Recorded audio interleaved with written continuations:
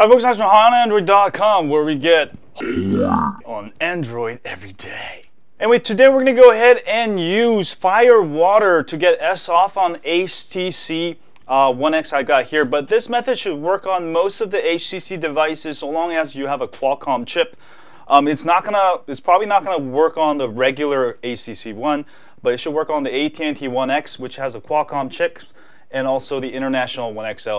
Also, it should work on all of the HTC One M8, M7.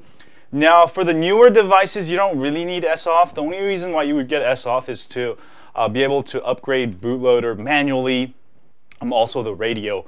But for installing custom ROMs, you don't need S-off for newer HTC One, so that's why I don't really recommend it. But you can use this method; it's pretty safe to do. The reason why I'm getting S-off on my AT&T One X is because with the older HTC devices, if you don't have S-off, when you flash a new ROM, you have to actually connect it to your computer and then flash the kernel using fastboot, which can be a pain in the butt. So that is why I did it on my AT&T One X here. So let's go ahead and get S-off on my HTC device. Again, this should work on most of the HTC devices. Let's go do this, baby. Hi folks, so let's go ahead and do this. This should work on any HTC device that's based on Qualcomm, such as AT&T One X. It's not going to work on the regular One X because it's not, this chip is not Qualcomm. So it should work on most of them. So let me go ahead and do this. First, you'll need to have a rooted phone. Make sure you have a phone that's rooted. I have just a CM11 here that's rooted. And then go ahead and connect it to, oh, whoops. Make sure to go into settings and USB debugging is checked on. If you don't see developer options here, go to about phone, hit the build number a bunch of times until it says you have enabled development settings. Then go ahead and hit the back button, go to developer options, and make sure Android debugging is checked on. Hit OK, and then connect it to your computer via micro USB cable. All right, and let's go to our computer. All right, next you'll need to download fastboot.zip. Go ahead and download the fastboot.zip. I'll have links where you can get it. Go ahead and extract all files. And then you'll get a folder called fastboot folder with all the files you need. Next, you'll need to go to the site firewater-soft.com. Go to instructions, download, and go ahead and click on download Firewater. This will download the Firewater. Once Firewater has been downloaded, go ahead and find the file, the Firewater here. And you're going to copy it into the fastboot directory. All right, so I'm going to go ahead and copy it into the fastboot directory. We're all ready to go. This will work if you have Windows, Mac, or Linux. If you're using Windows, go ahead and go to Start Search, type CMD to open a command prompt. For Mac or Linux, you can go ahead and open up. You can go ahead and open up a terminal. If you don't know how, please Google it. Also for Windows, you do have to have drivers installed. If you have drivers installed correctly, you should see My HTC. If you don't see that, go ahead and download the HTC drivers and install it. Just double click and run it. Unplug the USB and plug the micro USB back in, and you should get My HTC or something like ADB interface. If you see that, you're ready to go. For Mac or Linux, you don't need drivers, so you can skip this step. Alright, once here, we're going to go into this directory. Go ahead and type cd downloads space, and then go ahead and type cd fastboot space. And we're going to go ahead and type adb reboot. Alright, you may have to set the USB debugging here. Go to your phone. If it says offline, make sure you hit OK. Alright, try adb devices. After doing that, you should see device. If you see that, you're good to go. Type adb reboot.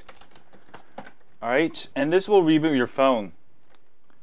And while that's going, go ahead and type all of this.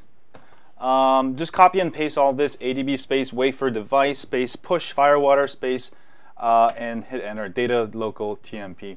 You can go ahead and copy and paste it. Do this before it completely reboots. Okay. And my phone is rebooting right now. And here we go. Give it a second here. Alright, make sure to go to your phone. It's going to ask you allow USB debugging. So make sure you hit say OK. Alright, and you'll see that push Firewater has worked there.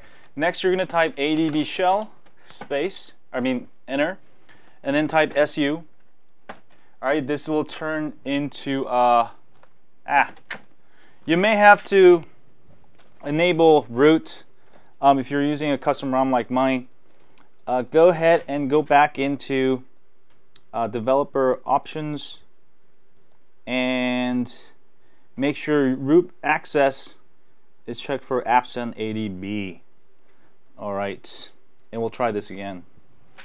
Alright, go ahead and type SU. Alright, now you got SU there, and go ahead and type all of this. You can simply copy and paste it. chmod. This basically makes the Firewater executable. Alright, and then we're going to go ahead and run the Firewater. So go ahead and copy and paste the last command. Alright, and say yes. And this is actually my first time doing it. Hopefully it'll give me S-OFF on my AT&T One X. And the reason why I'm doing this is because this device, especially the One X, when you flash custom ROMs without S-OFF, you will have to actually flash the boot image via fastboot. But having S-OFF, you won't have to do that. You'll be able to do everything in flash ROMs on your phone. Not with the newer devices, the HTC One M7 and M8. You don't really need S-OFF. I don't actually recommend it. But you absolutely want to, you can get S-OFF on those newer devices. The only reason why you would want S-OFF is to have the ability to flash new bootloaders, new radios and stuff. But otherwise, for custom ROMs, you don't really need S-OFF. So here we go. The first bottle is open chugging.